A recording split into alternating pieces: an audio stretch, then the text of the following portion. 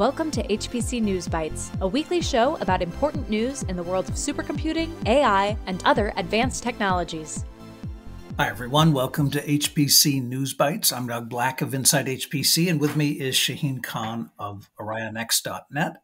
We'll start with an announcement from HPC industry analyst firm Hyperion Research that they've broadened their HPC market sizing parameters to include what they're calling AI-centric servers made by, quote, non-traditional HPC suppliers. And that includes NVIDIA Cerebras, Samba Nova, and Supermicro. This has increased the overall HPC market by 36.7% for 2023 and is projected to add $13.6 billion by 2028. Shaheen, for most of us, I think we already include hardware from NVIDIA Cerebras, etc., as part of the HPC AI universe, wouldn't you say? Yes, we do.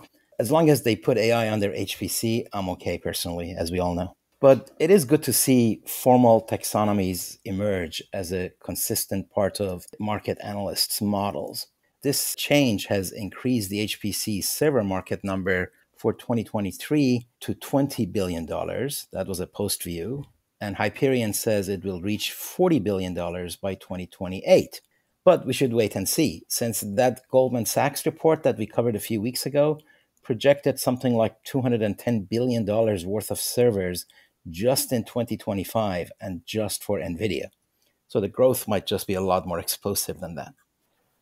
Post Quantum Cryptography, PQC, passed a big milestone this week when the U.S. National Institute of Standards and Technology, NIST, formally released 3 new algorithms.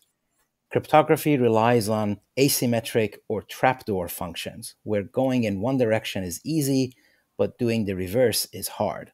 Current standards rely on modular arithmetic, where numbers go around the circle like a clock, and multiplying and factoring large prime numbers, say 2048 or 4096 bits. These are huge numbers. Multiplying them into a product is the easy part, but factoring the result back to the prime numbers takes too many centuries, if possible at all, even with the largest supercomputers. But a quantum computer of the right size and architecture could do it in a matter of hours. So we need new algorithms, and those need to be evaluated and tested to make sure there are no undetected shortcuts. The announced algorithms are ML-KEM. ML means module lattice, the underlying math, and KEM stands for Key Encapsulation Mechanism. This one is for general encryption, like secured websites. The second one is ML-DSA, ML as before, and DSA is for Digital Signature Algorithm. And the third one is SLH-DSA. The DSA part stays the same for digital signatures, but SLH is for stateless hash-based, which is a different algorithm that is even more secure, but can be slower or produce larger keys. NIST has been working on PQC for many years, so the announcement is the result of extensive evaluations. Laws about implementing PQC have been working their way through the legislative process, and the U.S. government has been taking steps to prepare the ground and mitigate risk. Legislation in late 2022 asked the Office of Management and Budget to issue guidance. This announcement is important because it comes in the form of FIPS, which stands for Federal Information Processing Standards publication. It describes 3 quantum-resistant cryptographic algorithms and serves as a signal to organizations that they can proceed because they now know what to implement. A headline landed in my inbox the other day that caught my eye. 2 English professors, one from Clemson and the other at Portland State, have won a 6-figure grant from the National Science Foundation to, quote, open the exascale black box of the Aurora supercomputer at Argonne National Lab.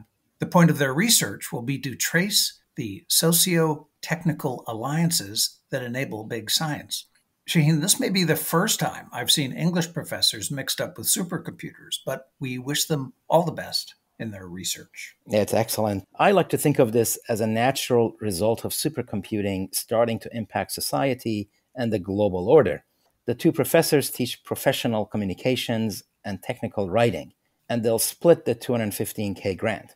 They aim to reveal insights into the everyday life of those who keep supercomputers running and the impact of scientific research done on an exascale system. They also notably want to trace the geopolitical push for faster supercomputing, a major source of competition between the US and China and internationally in general. We'll look forward to seeing the results of their work. All right, that's it for this episode. Thank you all for being with us.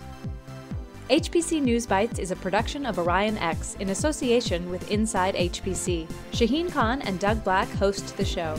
Every episode is featured on InsideHPC.com and posted on OrionX.net. Thank you for listening.